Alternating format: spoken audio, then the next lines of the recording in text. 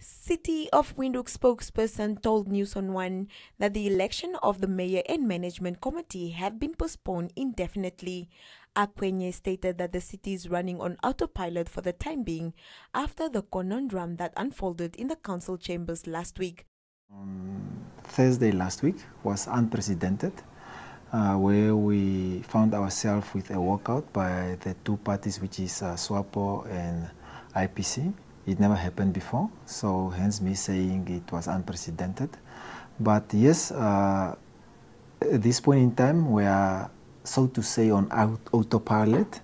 We don't have a substantial council yet, or management council, so to say, that actually runs the day-to-day business of the institution. When I refer to council, it includes the mayor, where we have to appoint the mayor and the deputy mayor. Within management council, we also need the MC chair, who's actually the head of the management council.